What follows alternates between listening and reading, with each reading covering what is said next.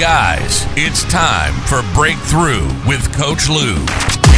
Coming to you live from Accelerate Life University, XLR8Life.com. Coach Lou will help you break through anything that's stopping you. Are you ready to get the motivation, the energy, the life, and all the success you really want and deserve with no further ado? Here's Coach Lou. All right, guys, welcome back to Breakthrough with Lou. It is Monday morning, and we have been rocking and rolling for the last month here. Just absolutely making progress. We've been learning, we've been jumping into things, and I think it's been an amazing month. What about you? Let's get some comments on that, guys. What questions, comments, concerns? What has your month been like? How amazing has this been? So we're going to ask you a question this morning, and that is, what if, just what if there was a secret to success, that if you mastered just this one thing, your success would multiply exponentially and at times feel like it was automatic as well? How cool would that be? And you think, oh, come on, Coach, is that really possible? Oh, here we go. It's going to be something you're going to sell us. It's going to be some, miracle pill that's going to make it all happen. No. And the great news is there is something that will do this. The bad news is you're going to have to work for it. And having to work for it is not the bad news, really. That's never bad news, to have to work for something or earn something. Especially in the beginning, you're going to have to put more effort into this. As you cruise through it, a lot of stuff will go on to autopilot. You're going to understand by the end of the show. So stick on with me this morning. We have got some amazing things to talk about today, guys. So be ready to rock. If you have questions, ask me. If you have comments, bring them on. If you have successes you want to share, I want to know about this stuff. If you're not on a live show and you got to catch the replays, please still comment. I do see these. Okay, so I had a training client years ago when I lived elsewhere who was never active in his entire life. Now, I'm not going to give out names or anything, but a great example for what we're going to talk about today. He was 60 plus years old, never into fitness, 80 to 90 pounds overweight, not your picture of fitness or health or anything else. And he needed to make a change. He came to me and said, I want to be your first client in this new place you live, and I need your help. And of course, that's my call to duty. You need my help. I'm here. That's what a coach does. Okay. So I'm going to give you a little background and tell you the story. It's very relevant to what we're talking about today. He was committed to being able to do things, really committed to being able to do things like tie his own shoes without a struggle, or get through the day with some energy, or be able to deal with his clients and his business without having to go home and take a nap or something like that. Needless to say, there were health issues creeping up, maybe even too quickly on him, and they're really starting to rear up their ugly little heads too. And now you really have an issue, because now your health is really paying off. You've been 60 years on the face of this earth, never fit, never put that as a priority, didn't, eat healthy.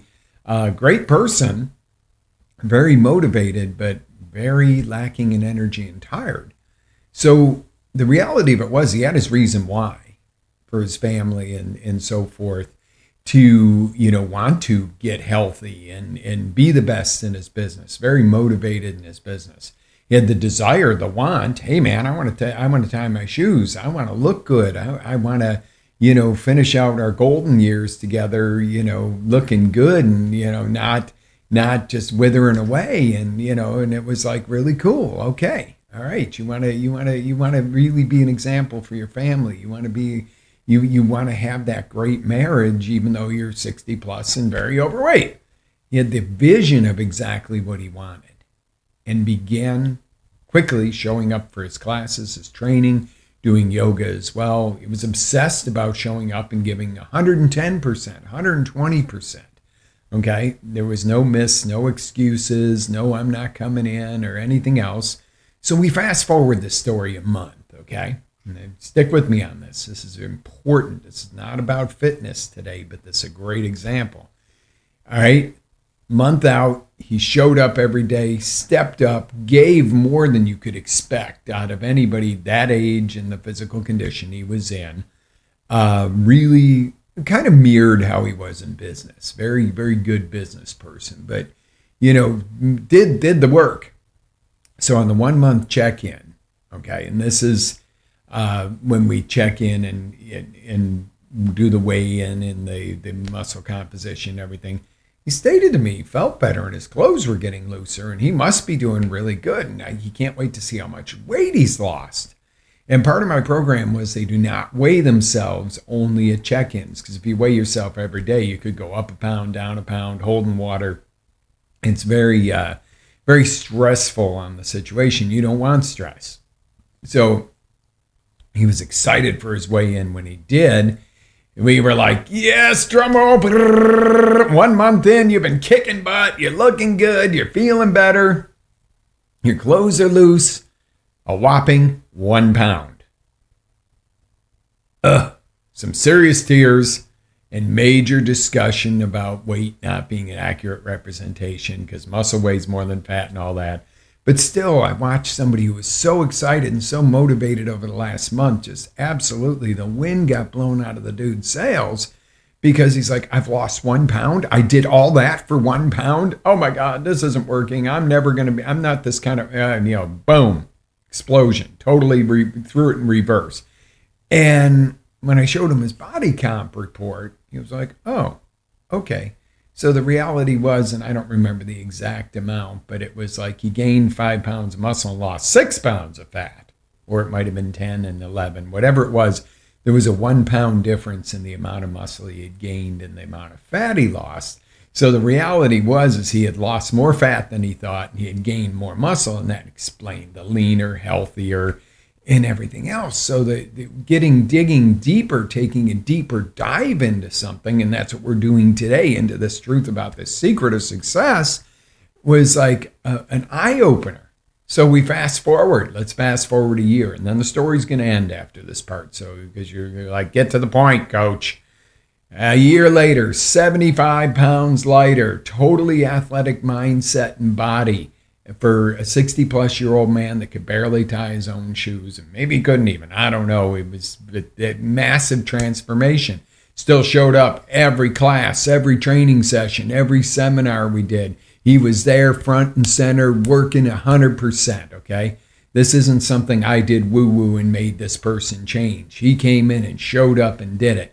But he says to me, at this one, he says, if I had only known how amazing the destination was going to be, I would have never shed a damn tear. And he said, frankly, I shed many in private, thinking that I wasn't going to ever be able to recover from what I had done to my body. I wouldn't have threatened to quit, nor would I have felt that it was so hard to push through some of these things if I had known where I was going. Totally in awe at his progress, I asked, what are your plans going forward? Most people are like, okay, well, it's been great, coach. Thanks for your help. Got it from here. Or, he said, well, I'm going to keep doing what I'm doing. I'm going to keep coming to you and, 5 days, 6 days a week and, classes on top of it. And, I'm going to step up even my yoga to the next level because I want to climb Machu Picchu. Okay, this is somebody who could barely get through the day physically, and I'm not picking on him, but it was, he really needed this. But, now he wants to climb this big mountain. And then he said, this really has become my habit, and my new body is my standard, like you teach. And I'm like, oh yeah, classic example of what I teach. You listened! But there it is. Here's the truth of it. The real secret to success. Are you ready? I just told you. Okay? His standard and his habits are what will continue his success and growth. Okay? not the year of hard driving and showing up and listening to me and doing what you're told and, you know, and everything else. It was all of a sudden this became a habit. 5:30 a.m. boot camp was not something that was going away. Training sessions 3-4 times a week were not going away. Yoga classes, eating clean foods, going for walks, you know, going on vacation, and instead of eating garbage, going on the type of vacation that was supportive of their health and, you know, what their goals were. But it was so freaking cool to get that realization that the reality is okay, it was a lot of structured hard work that got you there, but it's the habits and the standards that are going to keep you there and get you continually moving forward. Let me say that again. It is the standards you set and the habits you develop that start to put this stuff on autopilot. Okay? So when you raise your standards, what you have is this new standard. I'll no longer settle for eating sugary garbage, or I'll no longer settle for, you know, leaving the office early and, you know, not making those last 3 sales calls. Because oftentimes that 1 or 2 or 3 more that you do, like Ed Mylett teaches the power of 1 more. I'm reading that book right now, and it's amazing. You know, do that 1 more call, that 1 more mile, that 1 more minute in the cold plunge, that 1 more clean meal each week, that 1 more prayer, that 1 more I love you to a loved one. Something, you know, that really inspires me when Eddie talks about that stuff. Okay. And, you know, I say do 1, 2, or 3 more. Let's go even higher on that. But the truth is that's where your real wins are. The standards and the habits are what are going to keep you going forward. Okay, this is the real win, the real secret to success. This is not lose 10 pounds before the wedding, only to put it back on afterwards. Pay off your credit card debt, pay off all your debt, just to go and invest and buy a brand new car that's overpriced and go right back into debt. Get a divorce and go find a new relationship. But you bring the old you into that new relationship. Okay? I've never been a proponent of divorce unless it is a necessity. Okay? My beliefs have always been, you know, if you committed to a marriage or relationship, you stay in that. You don't just, it's not something you just throw away. You don't throw people away. But sometimes stuff happens, or sometimes people were never meant to be together in the first place. Sometimes, you know, the physical was all you really had, and then it's like, oh, well, okay, there's more to it. Or sometimes you had some beliefs and coolness and, you know, and a mission in common, and that kind of led into other stuff. But then you realize, well, we're better off friends. We're not really in love.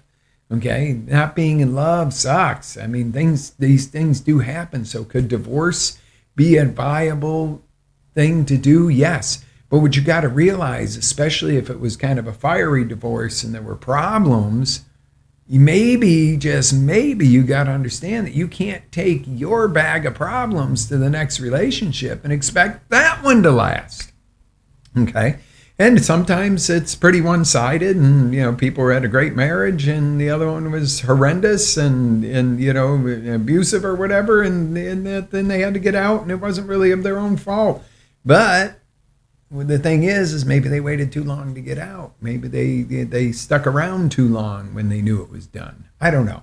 But the case should be, what you got to understand is you're going to take you into the next whatever, the next job, next relationship, next child you have. You might go, oh, I kind of screwed up on my first kid because I didn't know what I was doing. But, you know, things are okay. But, you know, now I would be a better parent the second time around. Well, I don't know if you're going to be a better parent second time around, but you definitely have some more tools to work with the second time around, okay?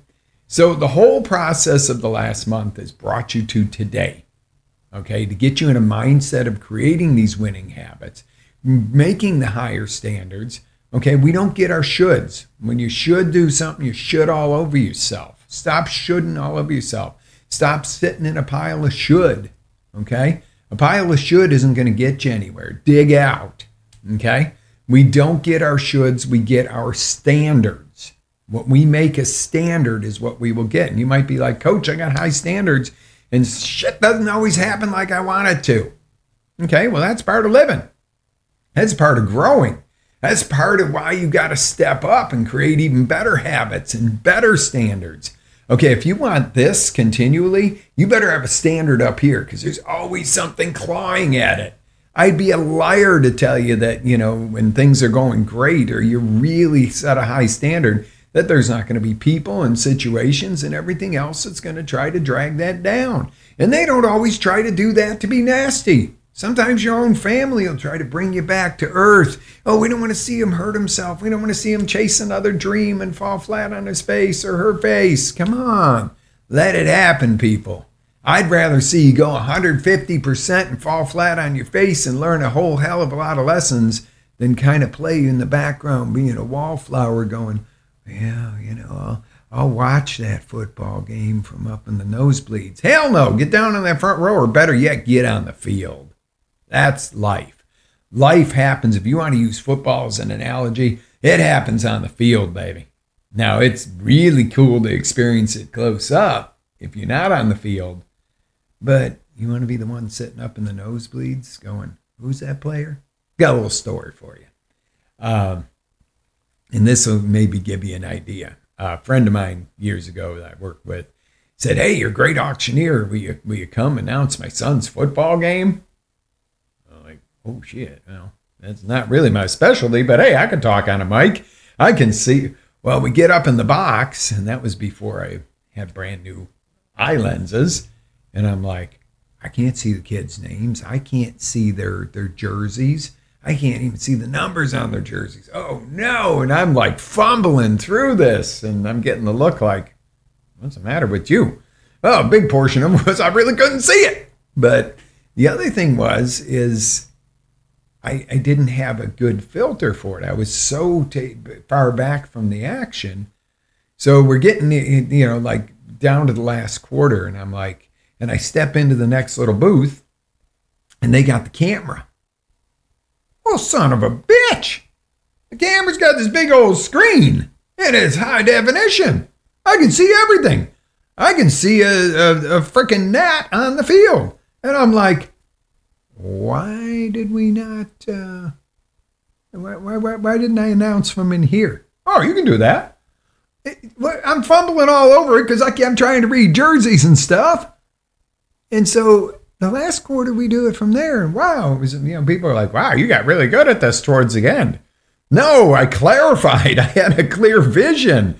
It's like having a clear standard and a clear habit. Now you can see where you're going. You've got the tools to get there. The camera, looking through the big camera screen, was a great tool because it gave clarity.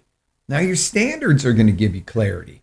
If somebody comes to you and says, the economy's tough right now, or we're struggling, let's put together a mastermind every Thursday night or once a month and get our local businesses together and really mastermind and advertise together. Let's put a standard for this community and then get, work hard to make more money and get some habits together, and we'll all market and do a podcast together and get it out there together and combine efforts on social media. That's great. What if your friend comes to you and goes, hey, let's go break into some houses and steal some gold. I got an outlet, a dude that'll pay me cash, and it's easy. We just figure out who's not home. What? No, that's not my standard. First one, yeah, let's go for it. Requires a little more work, but that's not my standard. I'm not going to go steal from people.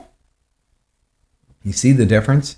The person that doesn't have a good standard would go, well, I'm going to justify this because I got to feed my family. And yeah, it's tough and we're getting evicted and I got little babies. I'm going to go break in houses with you. What? No, not good. Because then when you get arrested, you really can't do anything for your family. But standards are where it's all at, guys. Standards and habits. Wow. So the key is to make sure that the standards that you have are your standards, yours, not mine for you, not your parents. Oh, my parents said I need to be an engineer, so that's what I'm going to go to school for. Or, you know, we're 3 levels deep of, you know, army men in our family, so I'm got to go in the Army, even though I really want to go in the Air Force. But, you know, Dad and Granddad and great-granddad were all Army, and if I do something different, oh, you know, that's their standard was you've got to be infantryman. You screw those guys that fly those airplanes. They're not military, or whatever the case is. We've all dealt with it. Or law enforcement. Hey, you know, Granddad, Dad, and you know, they were all city beat cops. Okay. Well, I really want to go into investigations, or I want to be a defense attorney. Whoo, try doing that in a law enforcement family, right? See, but that's your standard. It's got to be your standard. You have got to have your own standards, build them, and do not waver from them for anybody.